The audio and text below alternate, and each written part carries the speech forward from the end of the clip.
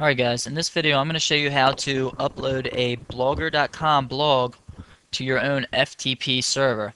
So what you're going to be doing is publishing your own blog on your server under your own domain name instead of having it under Blogspot or blogger.com. First thing you're going to need to do is go to blogger.com, and if you don't have a blogger.com account, it's simple enough to open one up. Go ahead and do that. And the very first step you're going to need to do is click on create a blog. So we'll go ahead and do that now. Alright, blog title. We'll call this test blog, and the blog address URL is the next form field you come to. This doesn't matter because we're going to change it anyway. Just go ahead and pick anything you want. We'll call this test blog 899, and the word verification EVTEQ, and we're going to click continue. Choose a template. This doesn't matter. You can change this anytime you want. So I'm going to go ahead and click continue. Alright, my blog has been created. Start posting. I'm going to click start posting. Okay, you're going to want to make a test post, because if you don't do this, your blog won't show up on your own FTP server. So go ahead and just create a title, name test, and this is a test post in the description. And click publish post. And as you can see, your blog post was published successfully. And here it is. Test. This is a test. And that was our first post, but you can see it's published on testblog899 blogspot.com, and we don't want that. We want it to be on danielmillions.com. So now we need to upload this to our own FTP server. So we are going to go back to our blogger.com dashboard. And we're going to find that blog that we just created, which is right here, test blog. And I'm going to click on settings. And once you're in the settings tab, we're going to click on publishing. Alright, you are publishing on blogspot.com. We don't want to publish there. So we're going to scroll down to the second line. It says hint, if you want to publish to an external FTP server, you will need to set blogger readers to anybody and use a classic template. By default, we're already set to blog readers to anybody, so we're going to click on the classic template link.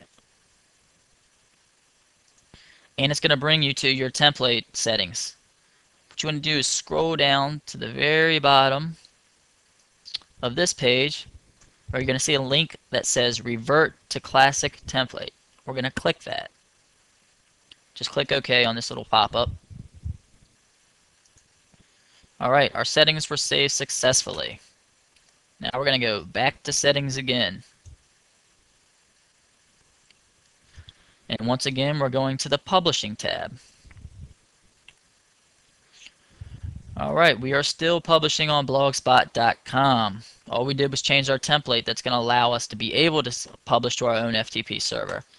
So now you can switch to a custom domain, or we can FTP publish to our own ISP server, and this is what we want to do. So we're going to click on the FTP link.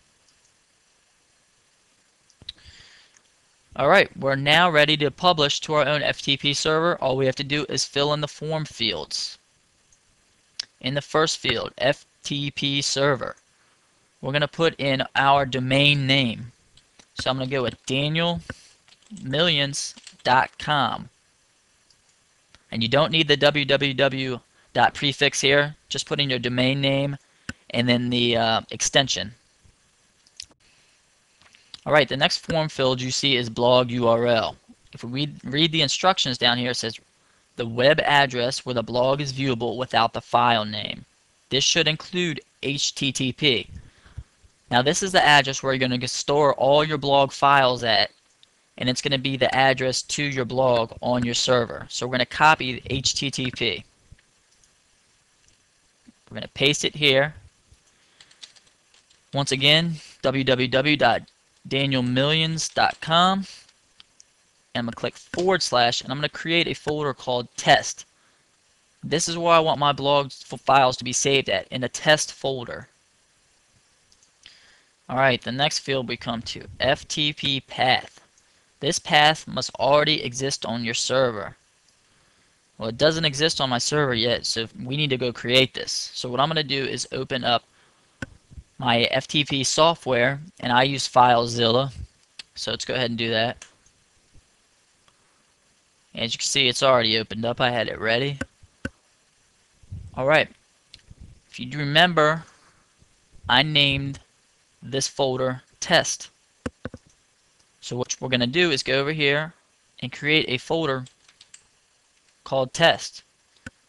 Now before I minimize this, click OK. I'm going to copy this file path. Click OK. Scroll down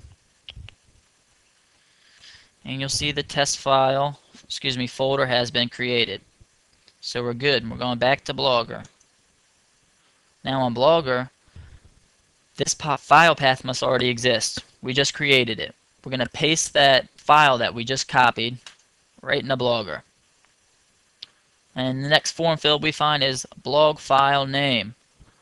This is what you want your blog called, the file. We're just going to name this blog. Alright, let me give you an example of where we're at right now. If we were to copy this blog file name right here,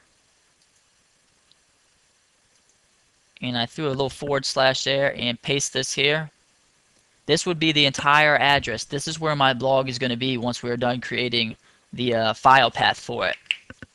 So this kind of shows you the little steps that you're taking. So if we were to paste this address right now into our address bar, this URL, our blog would be there if we were done all the steps. Alright, I'm going to go ahead and delete that. Scroll down. File feed name, Adam XML. You don't need to mess with that.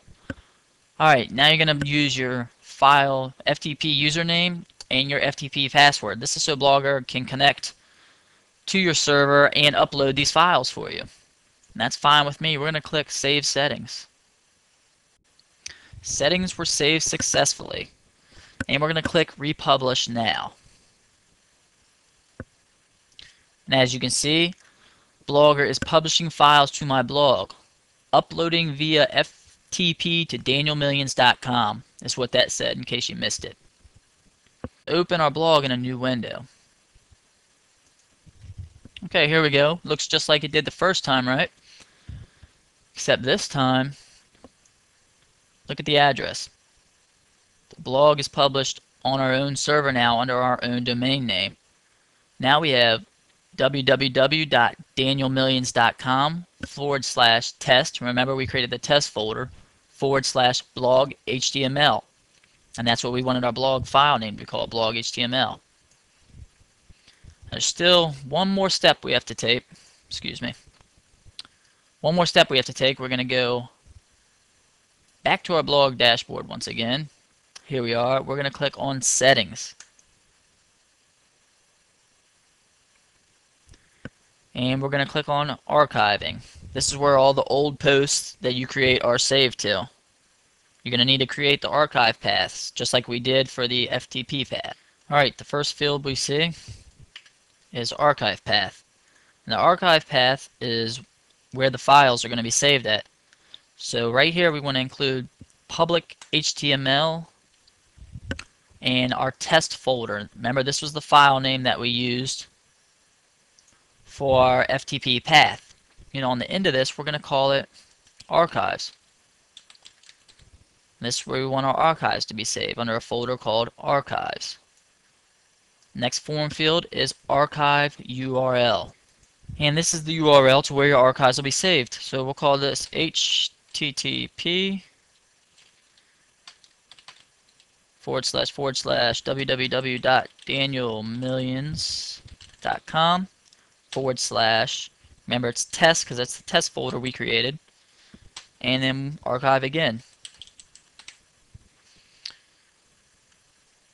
Now we'll scroll down. Archive file name, you can go ahead and put archive HTML in there, or whatever you want to call it. Enable post page, I always leave this checked on yes, that's up to you. Click Save Settings. And that wraps this up.